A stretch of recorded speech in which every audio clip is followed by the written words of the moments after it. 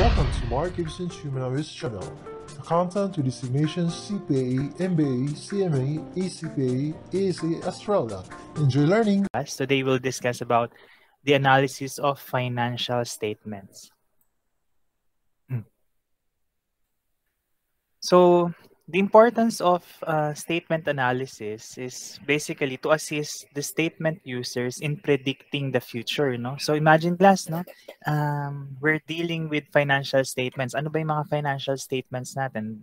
We have the balance sheet, income statement, statement of changes in equity. But in this case, we'll focus more on, and we have the cash flow also in the notes to your uh, FS, no? But like I said, in this case, we'll focus on balance sheet and income statement, no?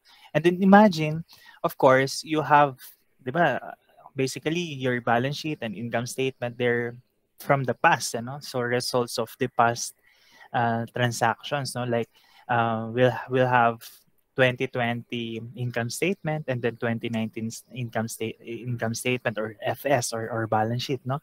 And then what we're actually doing as accountants or finance manager is we analyze those results, we analyze those numbers in order for us to predict or forecast what will be the result or the numbers that we'd like to achieve in the coming periods. No, so it's an aid for us accountants to do our budget or to do operational budget, static budget, and even strategic plan. No? So there are three types or three techniques commonly used to make comparisons to detect trends. So number one, we have peso and percentage changes in financial statement items, common size statements, and ratios. No? So like I said, we'll be covering all these three today. No? So this will be a lengthy discussion, but I hope towards the end of the discussion, you'll appreciate the whole concept, no? Because the approach that we're practicing in my class is um, after we finish discussing the theoretical part, we proceed with the discussion problems, no? So to illustrate all this theory that we're talking about, no? So I'm sure you're most excited to do the discussion problems, no, than just listening to all what I'm saying. No? So, but please bear with me. No? So statements in comparative and common size form.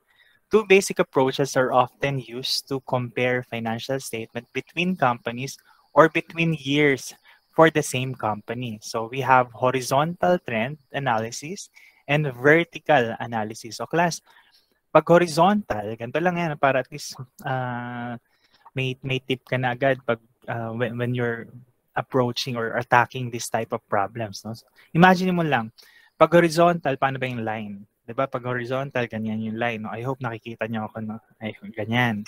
And then pag vertical, pag ganito. So pag tandaan mo lang, pag horizontal, you are comparing two years. No? So if you have 2020 and 2019 results, you are comparing the increase and decrease. While if it's a vertical, you are getting the percentage. No? So parang ganito. You have the sales, of course, in an income statement, that's your 100%. Kasi nga, di ba, you deduct the other income statement elements in order for you to arrive to your net income. So, your sales is 100%. Paano pag balance sheet naman? Pag balance sheet, of course, your total assets will be your 100%. And then your total liabilities and equities is another 100%.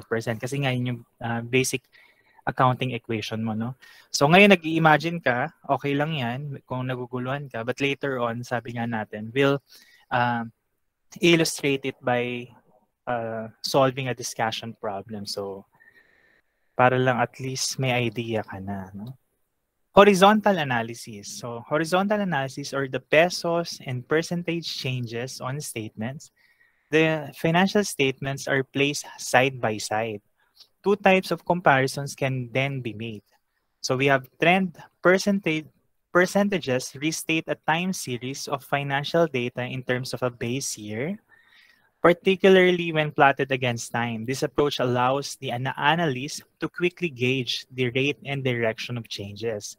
And letter B, the difference. Ito na yung sinasabi ko, no? So, you're comparing two periods, no? So you have to get the difference, no? Later on, we'll also discuss this. So the difference, increase or decrease between two statements can be shown in separate columns in both peso and percentage forms.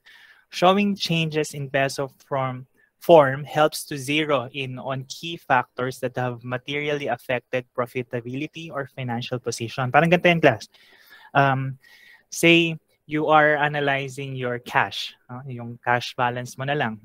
So you have cash balances in 2019 and 2020. Of course, ang gusto mo makita, bakit tumaas to ng, sabihin natin, 5 million pesos? Why did it increase by 5 million? No? So imagine cash balance mo in 2019 and then in 2020, nag-increase daw by 5 million. Siyempre, happy ka, no? Dahil nag-increase yung cash balance mo. Pero you have to understand what's driving the increase, no? And this horizontal analysis actually is a tool for you to analyze those types of movement, no? Kasi nga naman, as an accountant, while the management is happy that you have this load of cash in your bank account or in your lockbox, of course, as an accountant, we have to make sure that management is well informed, no? Where did it come from, no? So later on, we'll cover more of that. Showing changes in peso form helps to zero in on key factors that have materially affected profitability or financial position. Of course, class, in financial statement analysis and in everything else, no? Kasi sa undergrad, especially, kailangan mo talaga i-identify lahat, no? But in real life, of course, there's materiality, no? For example, no, in Xerox, it's a multi-billion dollar company.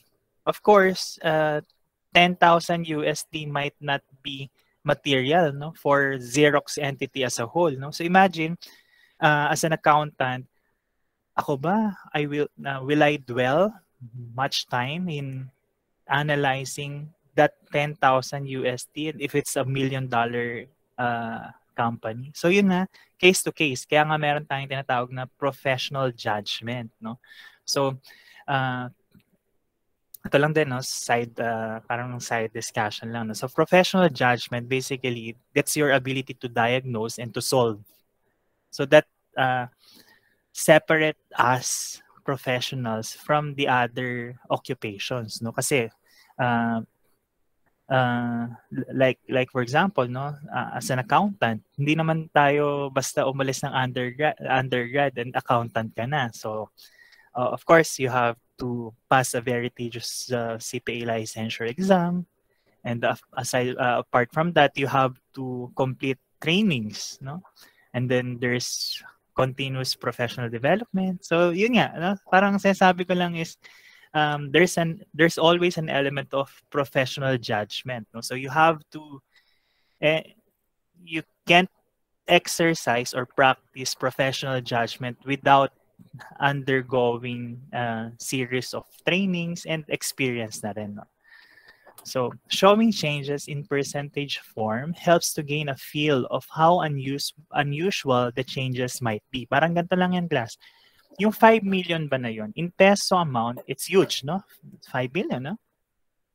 Pero in percentage terms, is it material pa rin ba?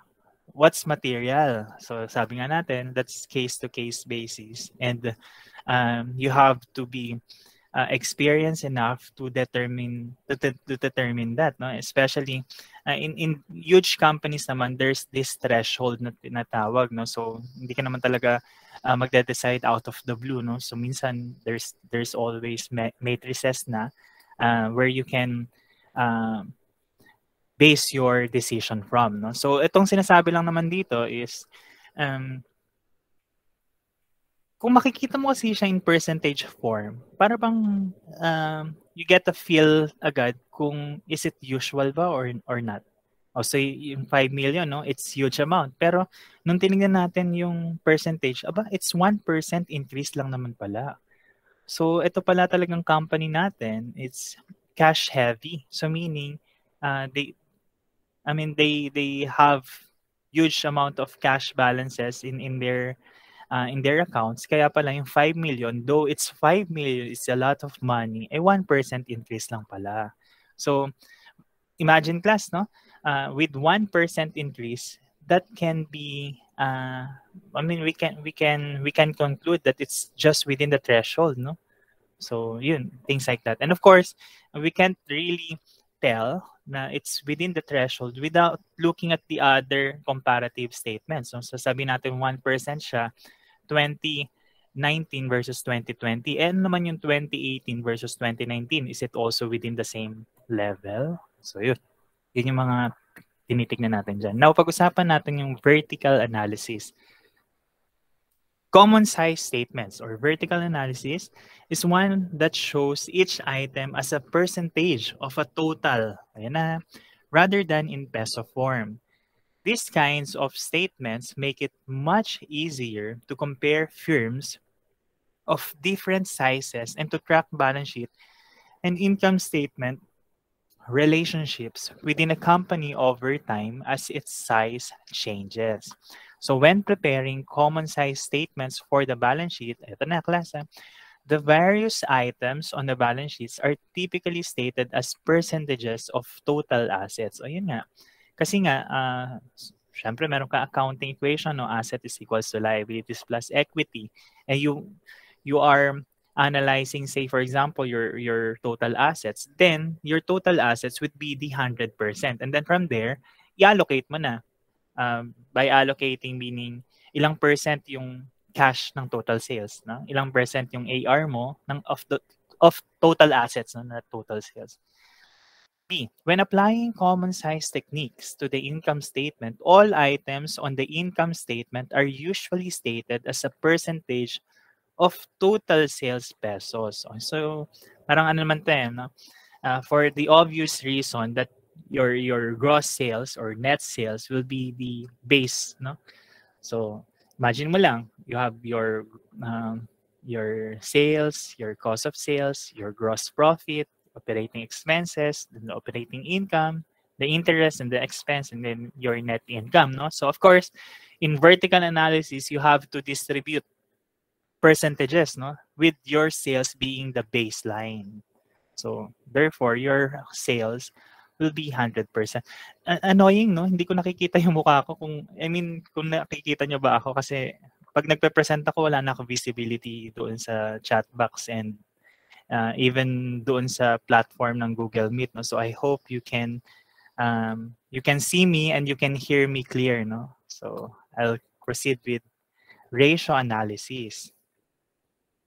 Itong ratio analysis, there are different types of ratios, no? So, financial ratios. So we have activity ratios, ratios that measure the liquidity of specific assets and efficiency in managing assets. Now, class, there will be a number of ratios that we need to be familiar of, no? So, imagine in activity ratios pa lang, there are a number of ratios here, no?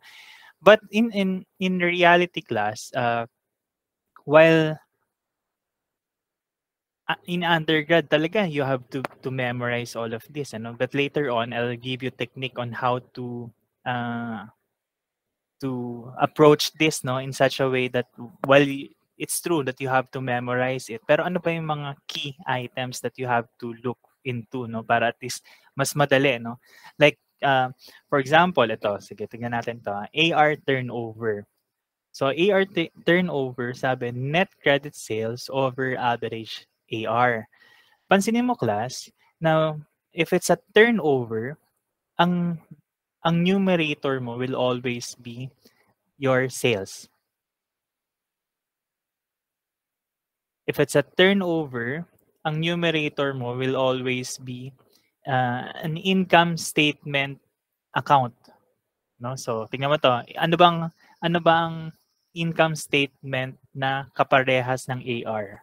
So of course, 'pag nag-increase ang AR mo, mag-increase ang sales mo, no? So parang mali 'yun. 'Pag nag-increase ang sales mo and it's sales on credit, ergo mag-i-increase ang total AR mo. Kaya kung napansin mo, if it's an AR turnover, your numerator will be credit sales, and ang kapartner palagi na denominator is average kung ano yung hinihinging turnover. So in this case, average AR.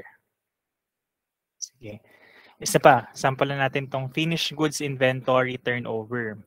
Finished goods inventory turnover, anong kapartner niya? Of course, your cost of goods sold, no? Kasi nga, kung part na siya ng finished goods, ito na yung binibenta natin, no? So therefore, yung kapartner niya is cost of goods sold. And then, pansinin mo yung ilalim, ilalim, no? Yung denominator, it's average finished goods inventory. So of course, inventory turnover, ito naman yung sa mga, if it's a merchandising, but it's the same. If it's work in process, of course, alam mo na ang kapartner niyan is cost of goods manufactured. If it's raw materials, edi yung raw materials used naman, no? Okay? If it's AP turnover, pansinin, of course, if it's accounts payable, ang kapartner niyan is credit purchases. Take note class, ha? It's credit purchases kasi in same case with sales, there will be cash sales and credit sales. And since we're talking about AR turnover, it should be net credit sales, no? So if we're talking about AP, so it goes without saying that it should be net credit purchases.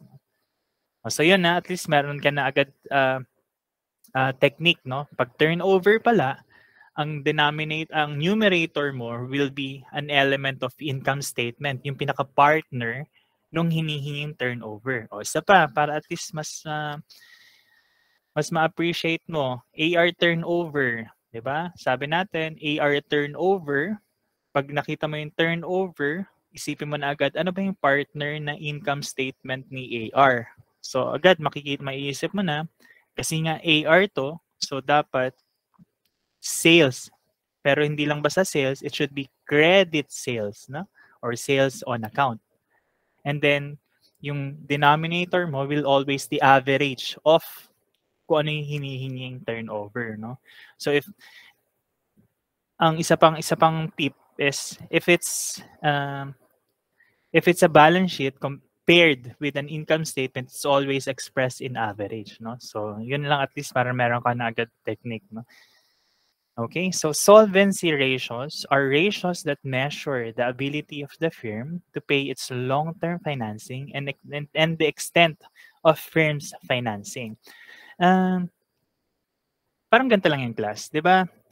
Napag-usapan natin before that we can source out financing either outside, ayun na yung mga creditors, or inside, yung mga in the forms of shares, no, or yung equity. So ito naman, insolvency ratio, basically, we're dealing with ilang percent ba yung being financed with internal, so meaning equity, and ilang percent ba yung being financed with outside creditors, or meaning your debt ratio. So in this case, we have debt ratio, so total liabilities over total assets, and then equity ratio, your total equity over total assets. So right now, we're just dealing with formula, no? It doesn't make sense. Pero later on, when we deal with the problem and then we apply all this formula, I mean, it will all make sense para at least mas ma-feel natin, mas ma-appreciate natin ano ba yung reason why we're calculating these different financial ratios. No? In fact, in our solution later on, we'll also give you highlight, no, or brief interpretation of those ratio analysis. No? So Next, we have profitability ratios. These are the ratios that measure the overall performance of the firm. So we have GPR or gross profit ratio. Pero ito naman kasi, even before, even prior to your FS analysis, alam mo na yung formula ng gross profit ratio. No? So it's gross profit divided by the net sales. Return on sales or profit margin ratio, of course, your net income over net sales. And then, ito kasi bago, earnings per share. So you have net income less preferred dividends divided by average ordinary shares outstanding. Now, class, if it's average ordinary shares outstanding, again, you have to get the beginning plus the ending balance divided by 2. It's always average when it's paired with another income statement account. Okay. So we also have the book value per share. It's total shareholders' equity divided by average ordinary shares outstanding. So here, there's a note. Operating income is synonymous to EBIT. EBIT is your earnings before income, before interest and tax. Okay.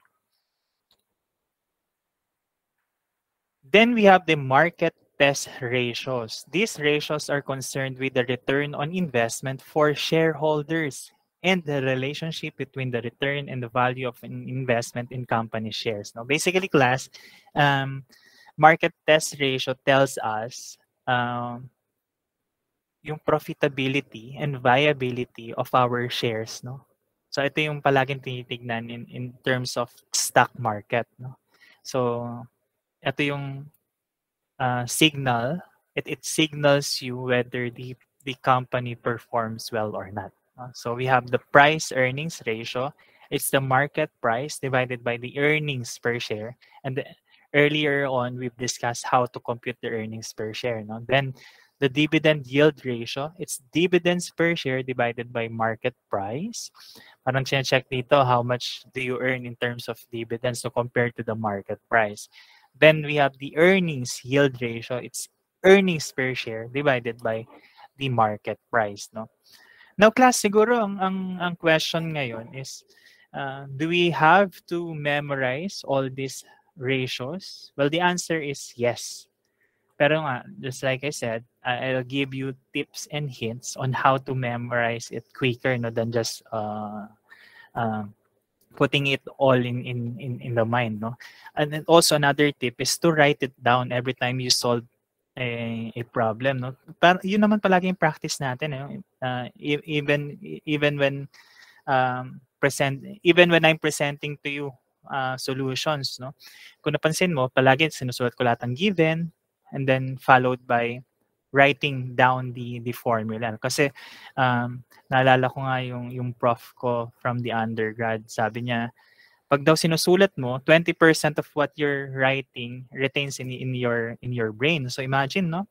Nagsulat ka lang, 20% daw ng sinusulat mo, nare-retain na agad. So doon, 80% na lang yung kailangan mo talagang i-focus, no? So at least there's already a retention and there's already piece of the topic that's being retained in your mind, no? So ayan na nga. So with that, let's go to discussion problem 1.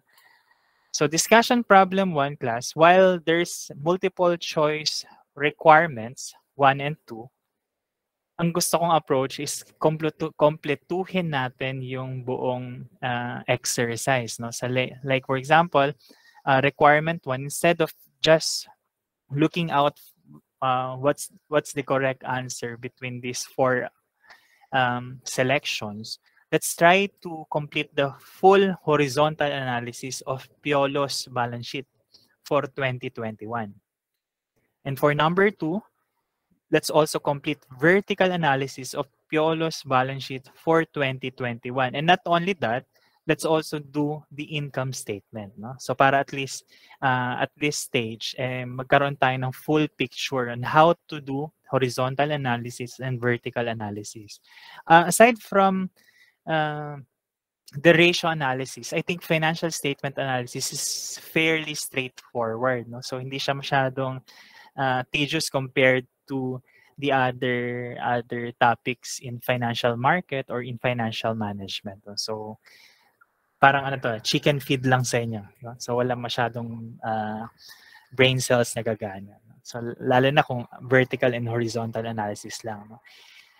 Isa pang tip, while today we'll be completing the full exercise, in terms of doing your your exams or your quizzes, you don't have to really do the complete analysis naman, no? So, of course, mag-dwell ka lang dun sa question. Kaya nga palagi 'di ba ang approach natin, read the requirements first kasi nga baka mamaya ang haba ng problem, ito lang naman pala yung hinihingi sa'yo, no? So, you don't want to lose so much time in doing your analysis and yet ang hinihingi lang pala sa'yo cash balance or AR balance, no? But today, the approach that we'll be doing is we'll complete the full exercise just for illustration and discussion purposes. So take note of that. We're not we're not deviating from the common approach, no? So, 'di ba, common approach natin is read the requirements first before we read the problem, no? Okay. Uh, it's just a reminder, no? So, let's have discussion problem 1. And then let's just move to my Excel file. So let's have Piolo Corporation. So Piolo Corporation reported the following figures. So you have your balance sheet and your income statement. What I did here is instead of focusing on the text side, no? So what I did is I wrote down all the numbers here, no? So parang ganito, binild ko lang yung income statement in such a way that it will also cater with the other ratio formulas below, no? So you have your sales, 2021 daw, ayan, 2021, 20,941.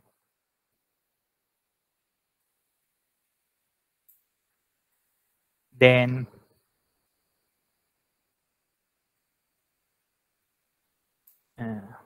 yan, purple tayo. You have your cost of sales. Baka malito ka, buuin ko na to. Cost of sales of 7,055. So of course, you get your gross profit of 13,886. Less your operating expenses of 7,065. You'll get now your operating income before interest and tax or your EBIT. Lagay ko rito para hindi nakakalito, your EBIT. Earnings before interest and tax. Then you'll have your interest expense of 210. Then you'll get income before tax of 6,611. Of course, there's the income tax of 2,563. Then you'll get your net income of 4,048. So parehas pa lang, parehas din naman, binild ko lang siya in such a way that it will also cater for the other ratios formula below, no? So later on, we'll go to that. Okay. So next, i-build naman natin yung balance sheet. So you have your assets, of course, cash and cash equivalents. Wala pa tayong ginagawa, pinaplot ko pa lang. 2,450 and then 2,094. So binibuild pa lang natin. There. 1,813 and 1,611. Inventory, 1,324 and 1,060. And then prepaid expenses, 1,709 and 2,120. Then ito, class, pansin mo, nakalagay other assets, no? Simply, I just put in fixed asset. Kasi nga later on, we'll have financial ratios, no, that will require fixed assets. So let's just assume that all these other assets here refer to fixed assets, no? So assumption natin yan, ha? Okay. So that's 18,500 and 15,737. So, okay na tayo dyan. Then, meron na tayong total assets of 25,796 and 22,622. Okay, so now we go to the liabilities and equity. Of course, nakalagay dito, total current liabilities. Now, for the purposes of discussion, let's assume that this total current liabilities refer to accounts payable. Okay, so we have 7,230 and 8,467. Then we have long-term liabilities. Long-term liabilities. So 4,798 and 3,792. And then you have your common stock. Baka mamaya magtanong pa kayo sa akin ano yung CS. Common stock and then retained earnings.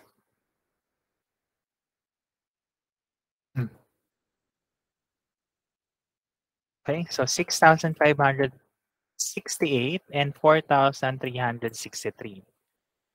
O class, wala pa tayong ginagawa analysis ha, pinaplot pa lang natin yung numbers, no? Para lang masundan kung paano yung ginagawa ko. No? Then 7,200 and 6,000. Then you have your total liabilities and equity of 25,796 and 22,622. Okay, so kompleto na yung comparative. Kompleto na yung comparative statement, financial statements natin. Ayan. Now, let's proceed with requirement number 1 on vertical analysis. Pansinin mo na class, in vertical analysis, sabi natin, di ba, ang vertical line is like this, no? Tama, straight line. No? So, pag vertical, kinukuha lang naman natin yung 100%. If it's an income statement, your 100% will be your sales. No? So, I put in 100% sa sales. Ngayon, isa-isay na natin yung percentage of the other elements. No? Parang ganito, ilang percent ang net income mo ng out of sales. No? So, it's net income, 4,048 divided by 20,941. So, that's 19%. Okay? So, another question, no? So, for example, ang question sa atin is how much in percentage terms, may nag-chat ba? In percentage terms, no? How much is your how much is your operating expenses out of your total sales? No? It's 34%. So that's 7,065 divided by 20,941. O class, ang vertical analysis kasi is just really allocating no, percentages to the other income statement accounts. No? So, kinukuha mo, kung 100% ang sales mo, ilang percent yung other income statement elements. No? Parang ganito. Imagine, out of your total sales of 20,941, 19% lang ba pala ang pumasok sa atin as net income. So as an accountant, as a financial manager, I need to analyze. Ano ba yung mga nag-drive? Bakit 19% lang ang income ko? No? So imagine, for the whole of 2021, nag-overtime ka, yung workforce mo, they work tremendous number of hours just to hit their quota, and yet 19% lang yung naging result ng operations natin for the whole year, no? So we have to analyze, no, aside from knowing how to derive these numbers, really the importance of all this financial statement analysis approach is to understand what drive those figures, no? Parang ganito, no? So kung ako mag-a-analyze nito, siguro titignan ko agad dito is operating expenses. Kasi operating expenses, usually, dito yung pwede natin makontrol, no? Silipin ko siguro, meron bang excessive overtime? Check ko siguro yung process natin. Meron ba pwede tayong i-eliminate? By elimination, ang sinasabi natin dito is hindi yung tao, yung process, no? So, we can improve our process. Kaya nga, di ba, meron tayong tinatawag na lean management. So, we take away all the non-value adding activities and such so that we'll be able to efficiently operate the firm, no? Kasi ayaw natin yung marami mga non-value adding, no? So, kaya, and by doing so, siguro in the long run, baka bumaba tong operating expenses natin. Yun, ganun mga type of questions, no? or reasoning, no? Para at least ma-identify natin what drove 19% lang, no? Kasi syempre 19%, bakit ganun? Ginawa ko naman lahat, no? Parang ganun. Of course, cost of sales, marami bang reject? Marami bang delay in the production? Bakit 34% to? Meron ba tayong pwede pang gawin para mas mapababa to? Can we source out different suppliers that can give same level of quality at the lower price? Yung mga ganun, no? So parang well, the intention is, of course, gusto mo mas malaki net income. Sino bang hindi, no? So yun lang naman yung gusto ko i-point out, no?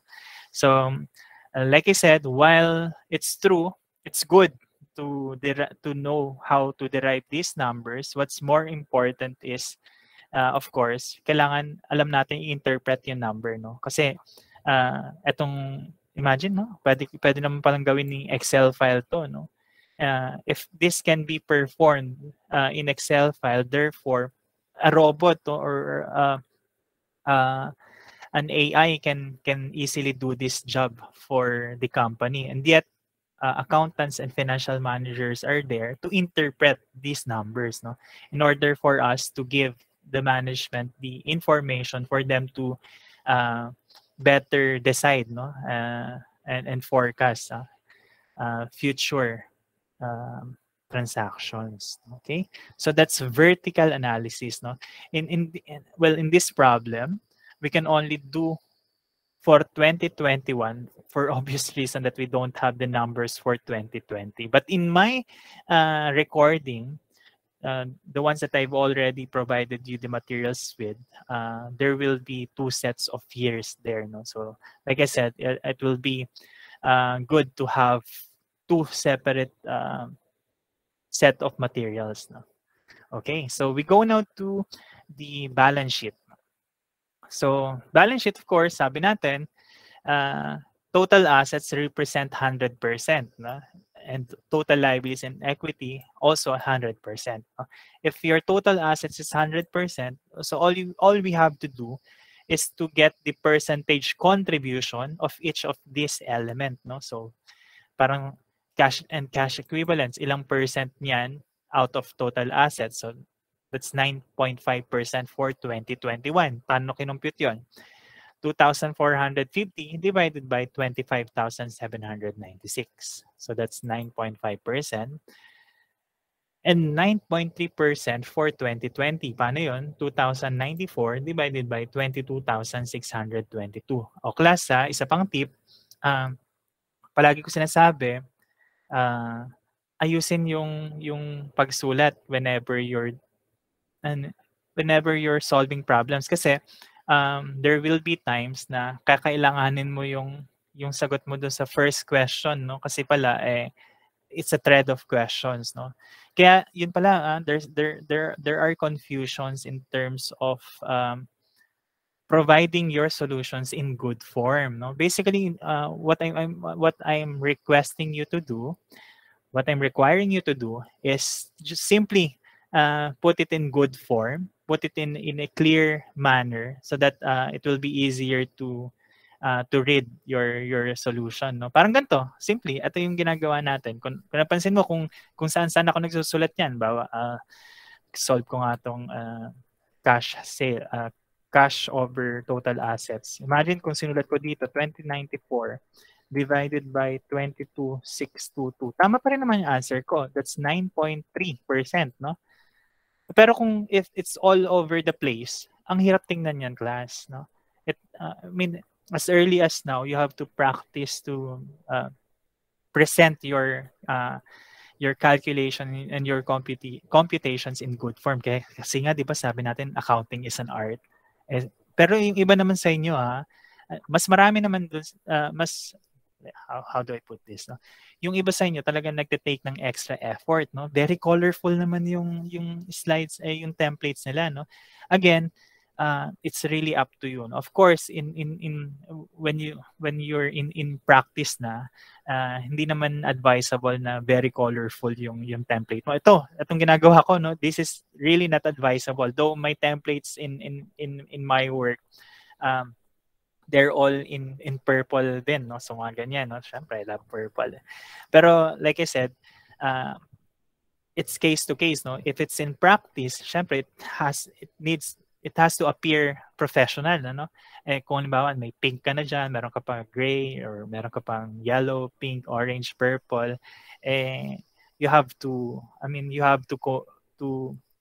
comply with the professional atmosphere naman, no? So, ngayon, undergrad tayo. So, okay lang yan, no? So, whatever pleases your eyes, syempre, kung purple yan, kung ano yung favorite color mo, yun yung medyo pleasing, no? Mas nadadrive ka. So, kung ano yung nag-work sa'yo, no? So, okay yun. Yun lang naman yung sinasabi ko, no? Para at least ma-practice ka na as early as now to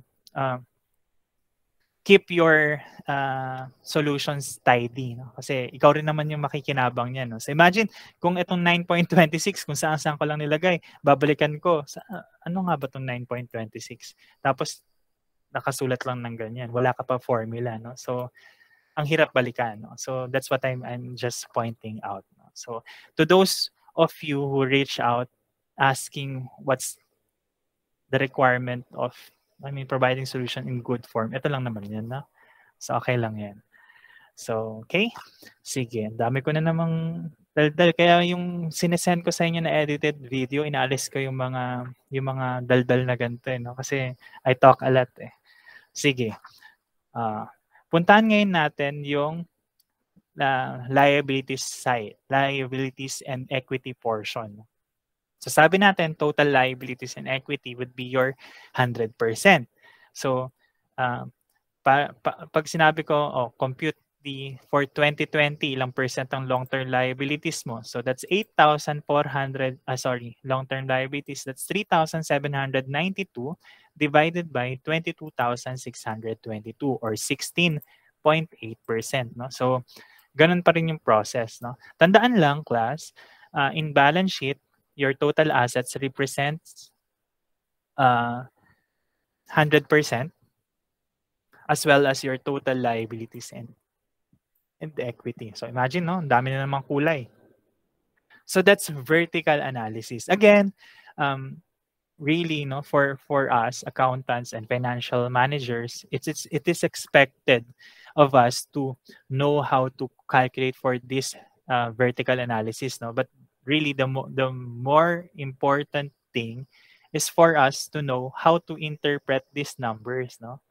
So parang ganito, no? Sabi dito, 71% daw ng total assets natin goes to fixed assets. So meaning we're heavily investing in fixed assets. Ano ba itong mga fixed assets? We have building, your equipment and machineries, no? So ano kaya possible na nature of business natin, no? 70 greater part, no? So more than 70% of our total assets are fixed assets, no? So yun yung mga kailangan natin alamin, no? Yun yung kailangan, of course, with the very limited information like this, hindi pa nga sinabi yung nature ng company, we wouldn't know, no? Pero in practice, there will always be more information available to you in order for you to know, no, what drove this number. So okay, so that's vertical analysis. Now we go to horizontal analysis. O, paano ba yung horizontal? Ang horizontal natin is pag ganun, di ba? Line, horizontal line. Pag horizontal line class, you're actually just comparing two comparative years, no? So, two comparative periods. So, in this case, we're comparing 2021 and 2020.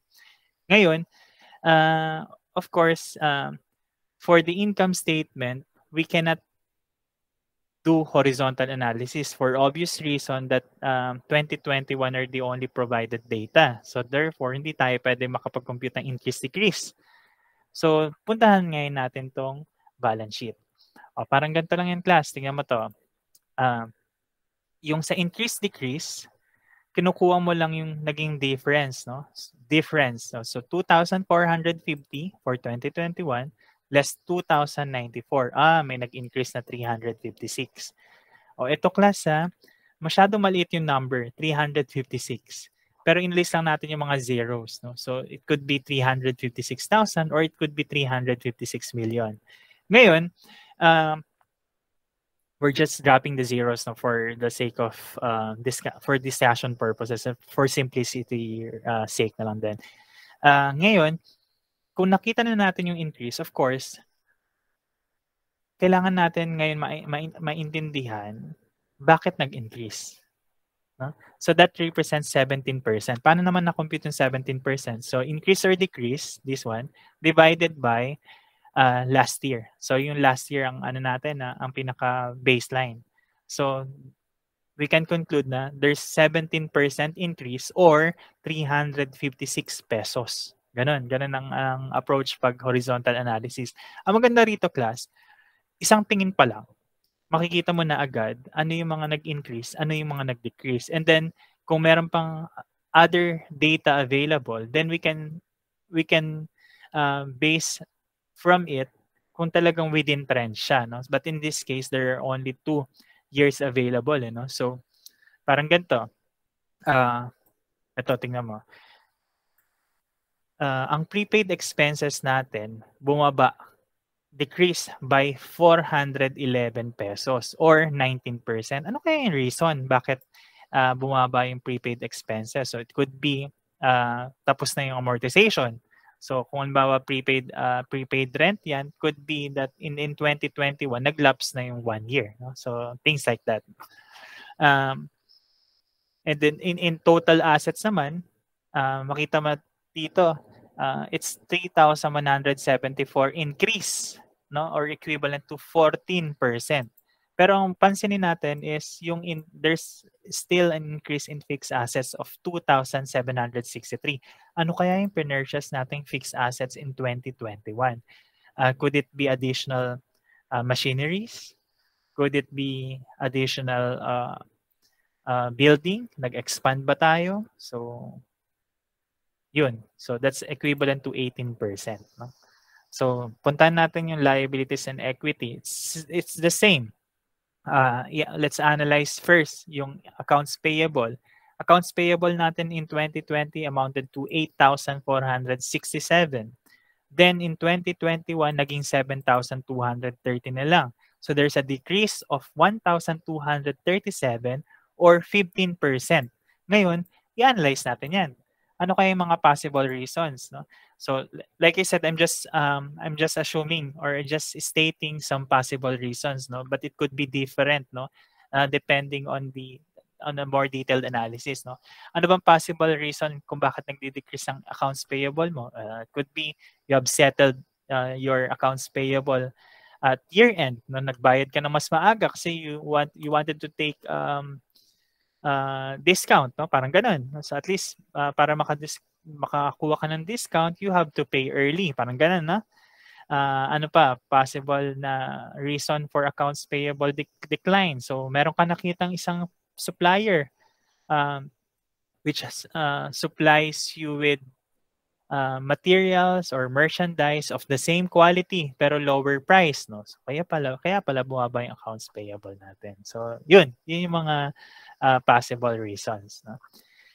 Let's try to analyze naman to, sabihin natin retained earnings, no? Anyway, we in our discussion on stockholders' equity, we've touched retained earnings. Sabi natin, retained earnings refers to your accumulated earnings. No? So these are the accumulated profit, and at the same time, deducting your dividends. No? So sinasabi natin dito, there's an increase of 1,200. Paano nakuha yan? 7,200 less 6,000. So there's 1,200 or equivalent to 20% increase. So ano ba yung mga possible reasons bakit nag-increase ang retained earnings? Number one, nag-increase yung net income mo. Kasi di ba sabi natin, the end of the accounting period, your net income is being close to your retained earnings. No? So there's element of retained earning, incomes of net income plus or less the dividends. No? So yun yung mga possible reasons. Of course, like I said, I'm just stating possible reasons. So there could be different reasons depending on the more detailed analysis. No? So that's horizontal analysis. Sige. Ngayon, tapos na tayo sa vertical and horizontal analysis, di ba? Puntahan ngayon natin yung requirement ng problem. Oh. Number one, actually, parang mas mabilis kung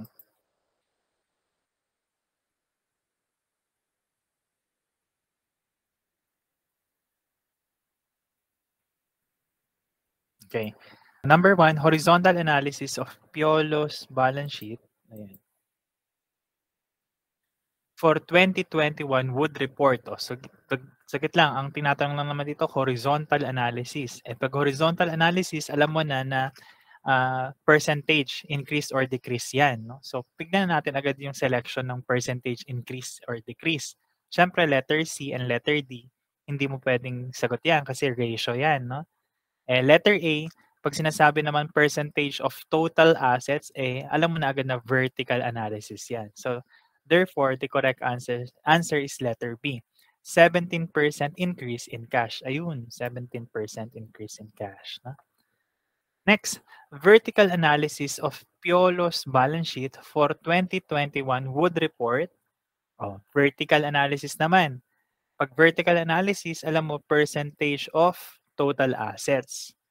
Again, letter C, current ratio, and inventory turnover, hindi mo pwede maging choice yan kasi nga ratios, financial ratios yan. And letter D, again, this is horizontal analysis. So therefore, correct answer is letter A, cash as 9.5% of total sales. Actually, that's the 9.5%. Okay, so let's now go to discussion problem number 2. So in this discussion problem number 2, actually it's the same set of problems, same set of balance sheet and income statement, but this time we're being asked to compute for different financial ratios. No, so number 1, asset test ratio, 2, inventory turnover, and then number 3, days sales in receivables ratio, and then next is times interest earned ratio, earnings per share, and lastly, the price earnings ratio. Now, while we're being asked of few ratios lang, no, so financial ratios lang, what we're going to do is we'll try to solve for all financial ratios, no, para at least mas ma-appreciate natin yung concept. No? So let's do problem number 2. It's the same problem like I said, pero this time, isa-isayin natin yung mga ratios. No?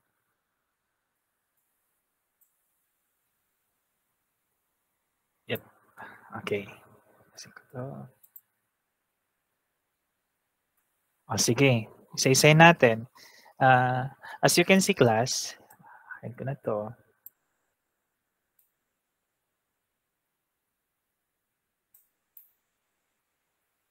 Okay.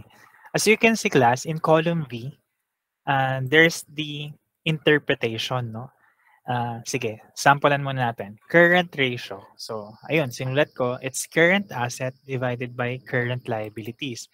So, we will we can compute for 2021 and 2020 current ratio, no? So it's 1.0 for 2021. Paano na-compute? Ayun. Your oops. Okay. So that's your total current assets. So kinuha lang natin yung current assets divided by current liabilities. Ayun, that's the accounts payable, no? So that's 1.0 and then 0.8 for 2020. So sabi natin, it's the higher the better. So more current assets are available to pay current obligations, no? Now, class, ito pa. In doing ratio analysis and also horizontal and vertical analysis, um, for you to really get the benefit of this exercise, you have to compare it with the same industry, no? So parang ganito, no? Say for example, we are the manufacturer of sabihin na natin Coca-Cola tayo, no? So beverages, no? So kung Coca-Cola tayo, we can compare our results with another beverage company. Sabi natin Pepsi. Tama, no? Magkaibang company, no? So, yes. Meron tayong Coca-Cola. Compare natin with Pepsi. Bakit natin kailangan gawin yon, no? So, at least, if we're comparing it with another company, our competitor, para lang mag-gauge natin how well or how bad we are performing against our competitor. Imagine, dito sa example natin kanina, sabi natin, we only generated 19% net income in 2021. Siyempre, in order for you to say whether this is good or bad, compare mo with Pepsi company. So, ilang percent ba yung net income nila of their total sales, no? And if it's within the same level, we can conclude na baka ito nga talaga yung trend within our industry. But however, if it's say 50% sila, baka may mali sa operations natin. So we have to revisit that. And that's why as financial accountants or accountants, we have to really make sure that we know to interpret these numbers. No? Kasi kung numbers lang to, kayang-kayang gawin ng computer to. Mawawalan tayo ng trabaho. No? So it's really how to interpret these numbers so that we'll be able to aid the management to decide, no? To have a better decision, no? Okay, so ganun yung class, no, para at least mas ma-appreciate natin yung ginagawa natin kasi tingnan mo puro tayo number crunching, daming numbers, pero kailangan ma-interpret natin, no? So yun lang naman yung key message na, no? Okay, sige. Another benefit of making sure that you're preparing your calculations in good form, like in my case, no, I'm using Excel, pwede ko na siyang i-link doon sa taas, no? Unlike kung nakasulat siya kung saan-saan, the tendency is you're just going to repeat all the work, no? Parang ganun. So in your case, while you're writing it down sabi natin in a piece of paper, pero right now I think you're also using Excel files, you know, which is good, no? At least napapractice mo na kasi I mean, gone are the days that we're doing we're putting it all in columnar workbook. So tapos na yan. So talagang lahat tayo computer based na. In fact, in practice there are a number of accounting software, no? So yun nga right now the best would be the Oracle or yung SAP, no? So in Xerox I'm using SAP. Anyway, yan na naman, sa dami na namang side comments. Puntahan natin yung asset test ratio. So sabi natin, the higher the better, more current assets are able to pay current obligations. Pag sinabi kasi natin class na asset test ratio, these are, yes, true, current assets siya, pero ito yung sinatawag natin quick assets. So meaning, these are highly liquid assets, readily convertible into cash. So ano ba yung mga quick assets natin?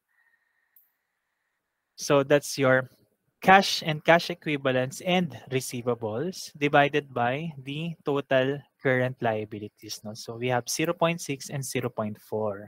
Sabi dyan, the higher the better, ha? So imagine in this case, hindi man lang tayo nag-1. So meaning, we have less quick assets to finance or to pay for our current liabilities. No? This is not a good indicator. Okay, next we have AR turnover. Ito na yung sinasabi natin, ha? AR turnover. Parang ganito lang yan, class.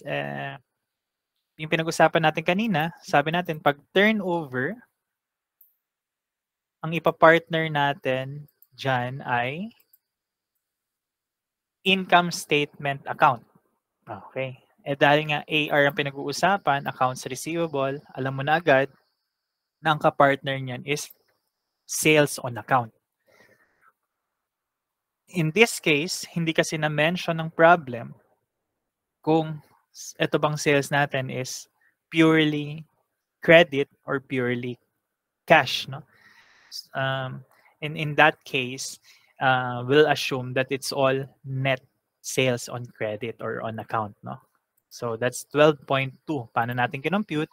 That's 20,941 divided by the average receivable. Paano kinompute yung average receivable? 1,813 plus 1,611 divided by 2. So to get the average. No?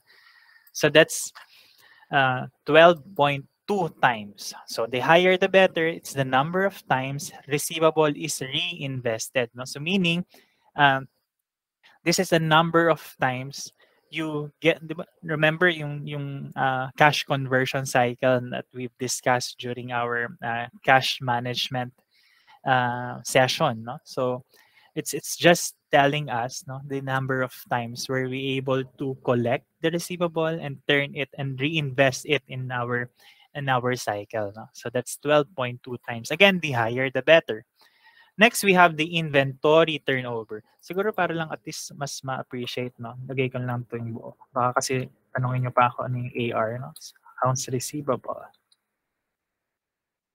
Okay. And then we have the inventory turnover. Inventory turnover. So again, this is turnover. Ano nga yung pinag-uusapan natin na kapartner turnover? Kapartner ng inventory. And in this case, hindi naman na-mention kung manufacturing siya or merchandising. So let's assume it's a merchandising firm. No? So therefore, the numerator is your cost of sales divided by average inventory. Okay, so that's 5.9. Again, paano ulit na compute? So your cost of sales, 7,055 divided by the average inventory. Paano ulit nakuha yung average inventory? It's 1,324 plus 1,060 divided by 2. Okay? So that's 5.9. Again, the higher the better. It's the number of times inventory is reinvested. No? Now, let's go to the days AR. So meaning, ito lang naman yung gaano katagal yung AR mo bago makolect. Simple ganun, no? So that's days AR outstanding. So it's 365 over your AR turnover. So it's 29.8 days or simply 30 days, no?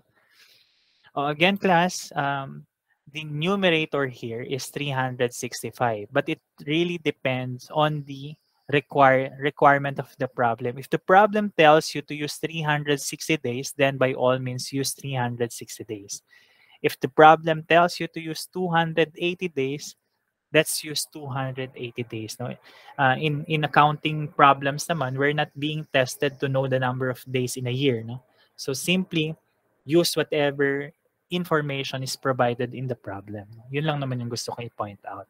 So let's go to the days inventory. Days inventory, sabi natin, it's the number of days inventory is held as stock. So meaning, ito yung kinikip natin sa warehouse. No? So baka merong na-miss out on the inventory management process. No? So it's 365 divided by the inventory turnover or 61.7 days or simply 62 days. No? Healthy ba yun? meaning you're keeping inventory for 62 days. And remember, if you're keeping inventory that long, there's also the element of cost involved, no? So there's the warehousing, sabihin natin rental. Imagine you're renting out space, no, for those stocks that you're keeping for 62 days, no? So again, this is a way for us to revisit our processes. Kasi nga, if we're keeping our inventory for 62 days, isn't that too long? So we have to check out what we're missing, no? Bakit ganun katagal? Bakit hindi agad nabebenta? There's the element of sales force, marketing arrangements, and what else, no? Again, in order for us to have a better view or better picture of what's happening within the industry, then we have to compare it with the other entities, other companies within the same industry. Ito ang palagi tatandaan, class. Parang, for example, no, we are Coca-Cola, and yet you're comparing your results with the tobacco manufacturer. So meron ka siguro, ano bang mga sigarilyo? Ano ba sigarilyo ngayon? Ay, wala akong alam na sigarilyo. Winston or Marlboro. So you're a beverage company, you compare your results with a tobacco company, with Marlboro. Your Coca-Cola, you're comparing your results with Marlboro. Hindi yun. It won't give you it won't give you any result, no? Just to say. Kasi nga, hindi siya comparable. So you have to compare it within the same industry. Okay? Sige. Let's proceed with the others. Other ratio. So do we have your total asset turnover? Oh, class TO, it's turnover. So it's sales over total assets, no? So let's see the calculation. So 20,941 over 25,796. Then we have the debt ratio. It's total liabilities over total assets. Total liabilities, 7,230 plus 4,798 divided by the total assets of 25,796. Huh? Sige. Then there's the equity ratio and then debt equity ratio. Ito kasi, more or less, it will tell you, no, how to approach the ratio. Sabi nga, kasi it's debt ratio, so your numerator is your debt, total debt, no, or simply your total liabilities. If it's an equity ratio, so your numerator is total equity. Again, I'm sharing you tips and hints, no, on how to memorize, no, and be familiar with these types of formula of ratios, no. Kaya during my undergrad class, no, just to share with you, hindi ako nag-focus dito eh. Kasi ito, parang given eh. No? Alam mo lang yung partner. Pag turnover, alam mo yung ka-partner na account na from the income statement, okay ka na. Even dito sa debt ratio, it's given eh, no? Parang hindi ka mag-iisip. It's piece of cake, no? Parang ganun. Pero ito yung dito ako nag-focus kasi like times interest, hindi naman palagi lumalabas yan. So you have to know your EBIT, no? Kasi imagine, no, kung at this stage you don't know how to compute for your earnings before interest and tax, eh may problema. So you have to be familiar really with your income statement, no? So for you to calculate times interest earned, no? So let's have times interest earned. No?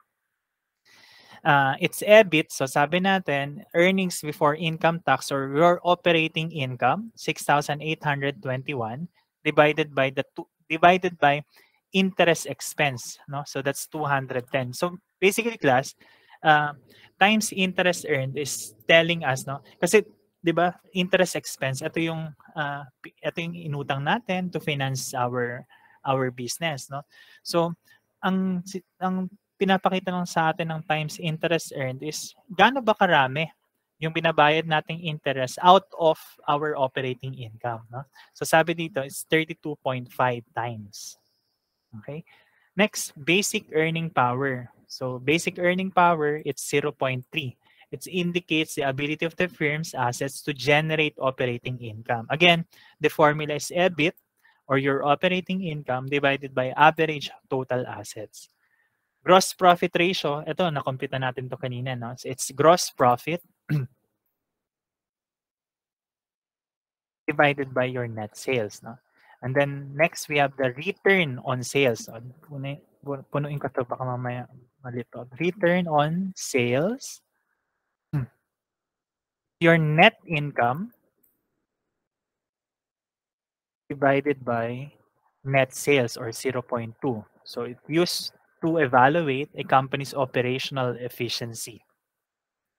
Then of course, you have your return on assets and return on equity. O, sa pang tip, pag naman ang ratio is return, pansinin mo, class, ha? Kayo muna yung pumansin.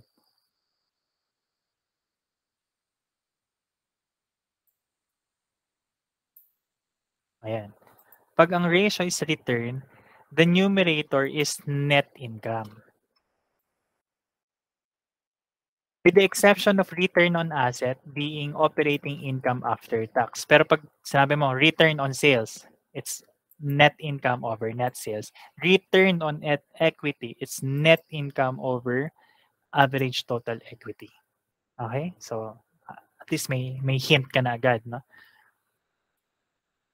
Okay, so let's do earnings per share. Earnings per share, it's net income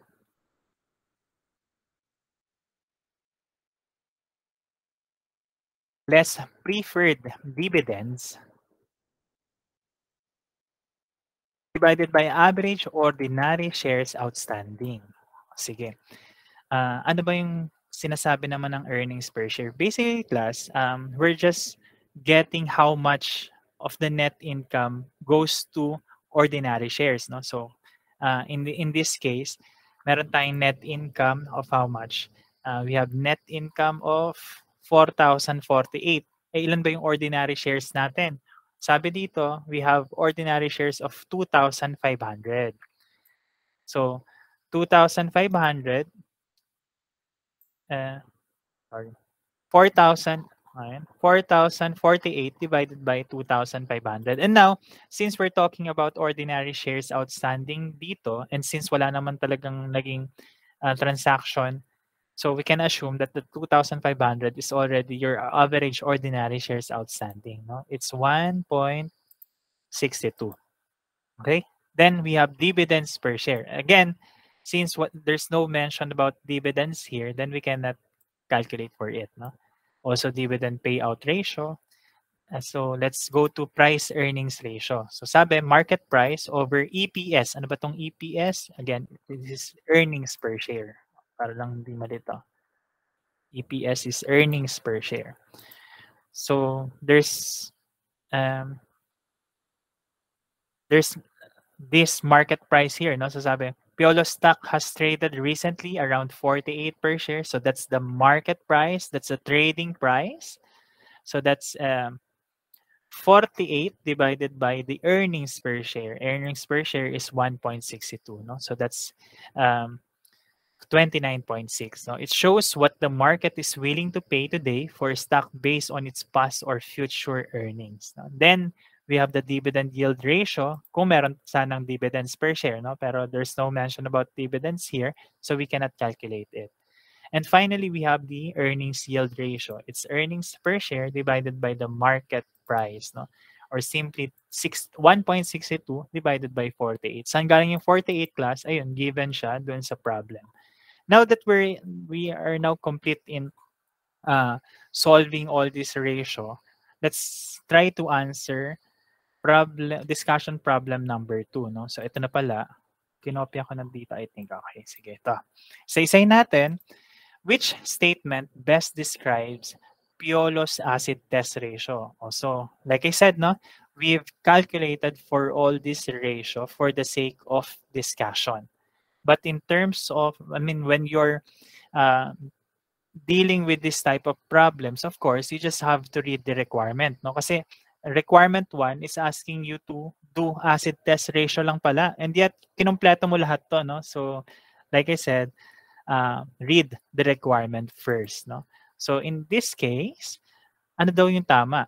Acid test ratio. So na-compute natin 2021 and 2020. It's 0.6 for 2021 and 0.4 for 2020. Is it greater than 1? Sabi mo hindi. Is it equal to 1? Sabi natin hindi. Is it less than 1? Well, that's the answer. No? Kasi nga 0.6 and 0.4. No? So the answer is letter C. Next, tingnan naman natin ang inventory turnover. So ayun, inventory turnover. Is it 6? Well, the answer is 6 times. No? So that's 5.9 or 6 times. Next, days sales in receivables ratio. So days AR. Sabihin natin to, days sales in receivable. So that's 365 over AR turnover. So ito class, syempre hindi mo ito mako-compute without calculating your receivable turnover first. So the answer is 30 days. No? So that's 30 days. Ayun. Next, which measure expresses Piolo's times interest earned ratio amounts rounded? Sige, tignan natin si times interest ratio. Okay, so EBIT divided by interest. Sabi, rounded daw. So, listen natin. So, that's 32 times. The answer is letter D. Okay, we're down to our last two questions. The company has 2,500 shares of common stock outstanding. What is Piolo's earnings per share? So, earnings per share. Punta tayo dito. It's 1.62 there, no? So letter A. Paano ulit kinompute yun? It's the net income of 4,048 divided by 2,500. 2,500 being the average ordinary shares outstanding. Again, class, kaya sinabing average ordinary shares outstanding, you have to get the beginning outstanding share and ending outstanding share and then divided by 2. But in this case, it's given, no? It's 2,500 shares. So it's 1.62. And finally, compute for the price earnings ratio. Price earnings ratio, sabi natin, it's market price divided by EPS. Dahil nga you're now practicing to solve in good form, hindi mo na kailangan ulitin pa to calculate the earnings per share, no? So kukunin mo lang doon sa previous calculation natin.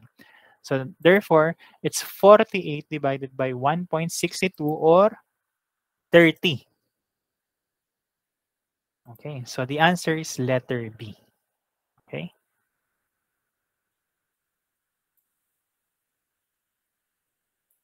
Actually, that ends our discussion for the financial statement analysis. So like I said, if you have any questions, you can shoot me an email or you can send me a chat. This has been your instructor, Mark Gibson. Thank you for learning with us. See you in our next discussion. Don't forget to like and subscribe. See ya!